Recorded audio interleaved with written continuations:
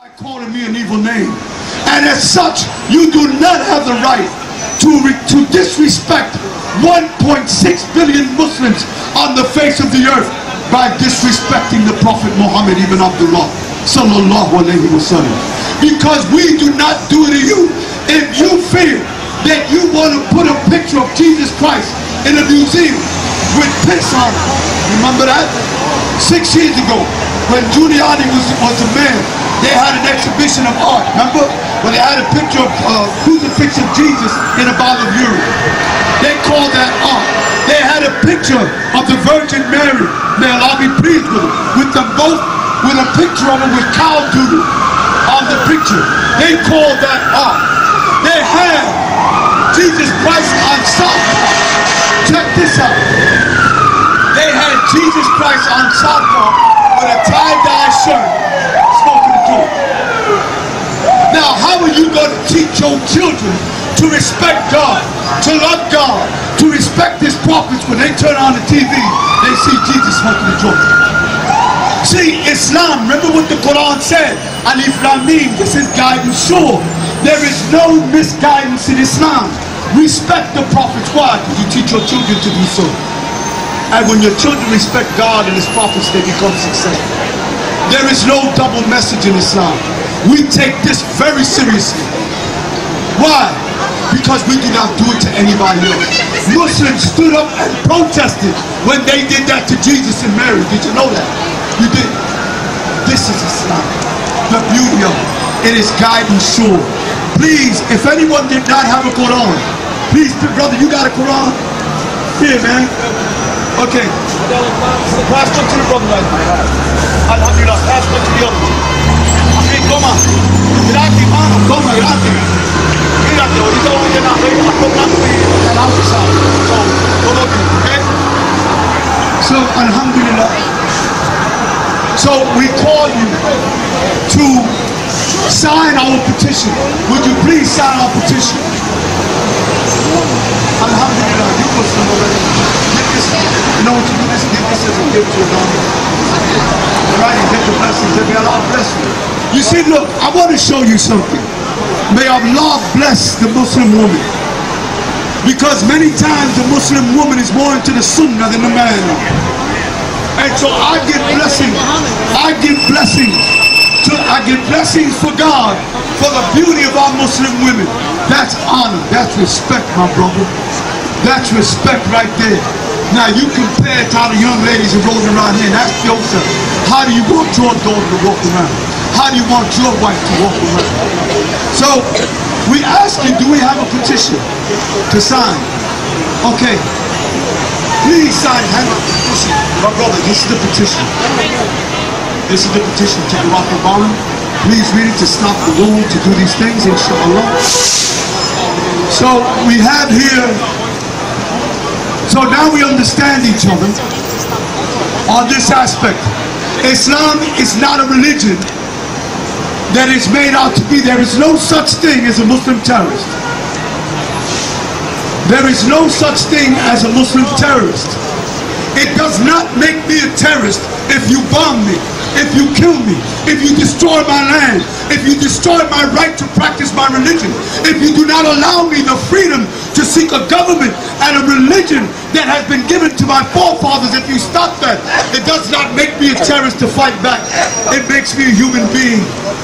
It makes me a human being with a God-given right to fight oppression, to fight murder, to fight exploitation, to take care of the poor, to take care of the oppressed. That the same freedom that the United States asks of itself to follow its religion and its way, that it allows other countries in the world to do the same thing. This is a war against Islam.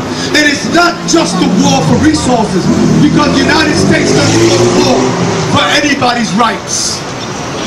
The United States does not go to war for anybody's rights. It goes to war. Give it back. The United States, come back. The United States does not go to war. The United States does not go to war. The United States does not go to war for anybody's rights. It goes to war for establishing spheres of influence. It goes for war, for establishing spheres of influence. We want to run the oil. Now this goes back to 1897 and 1907 to the presidency of Roosevelt. They understood, the United States understood in the economic situation that it was in, that it could not maintain its position by keeping its markets within the borders of the United States. That the United States had to go abroad to sell the excess material and product. It had to go abroad. So vinieron a Puerto Rico. Vinieron a Santo Domingo. They have to one God. And he believes in the teachings of the prophets. Let me tell you a little story. There was a man, I would like my brother, at some point after this, when you speak, you take the woman that I did, and what's done for my life. You have already 1.5 foot in the sun. So these men would have me put to death because I have you have 1 foot in the This is a drawing of Muhammad. These men want people killed because there's a drawing of Muhammad. Oh, officer, get rid of this guy. Okay, because, you see? Now you see, this is what I'm talking about. You see, this is what I'm talking about. You don't have the freedom, sir, to mess with people in their religion. Okay?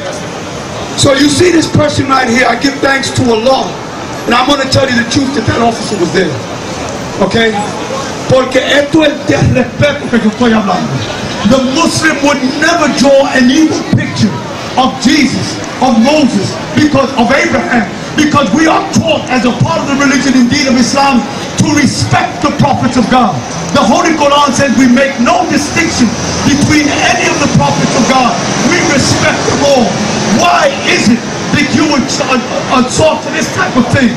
I will not say anything against Jesus. I will not say anything against Jesus. I will speak of Jesus in terms of that he befits, of Moses in terms that he befits, and all the prophets. Nunca digo algo malo de ninguno profeta de Dios. ¿Por qué un hombre hace eso con nosotros? So this is what I'm talking about, and notice what he is. Take a look at it. I'm going to tell you another thing about Christianity and about the lie of Christianity. They teach you in Christianity a religion of peace, a religion of turn the other cheek. But there has not been not one demonstration in 12 years by any Christian church, any Christian organization, any Christian movement to speak out against the war in Iraq. Not one. But el cristiano, nosotros somos de la paz, love and peace, and love and peace.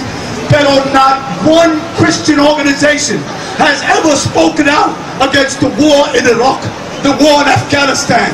In fact, let me tell you something, how we're so lost. The United States of America is involved in 2 wars. Go get her. And is getting ready to fight a 3rd world war in Iran. But the United States fighting 3 wars has to tell Russia to get out of Georgia. Imagine, the United States is fighting 3 wars, but tells Georgia, the Russians, to get out of Georgia. What's the word that we call grapes? Imagine where we've got. Why?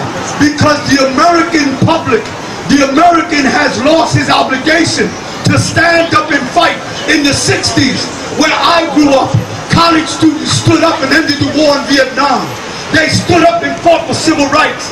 They stood up and died on college campuses trying to make a change. I ask you, as Americans, what are you willing to do to make a change?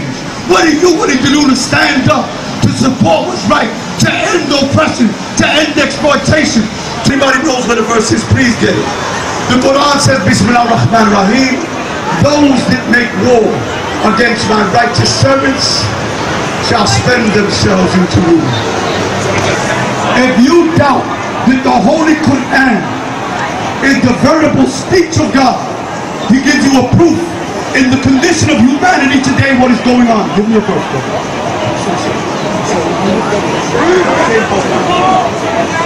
Allah subhanahu wa ta'ala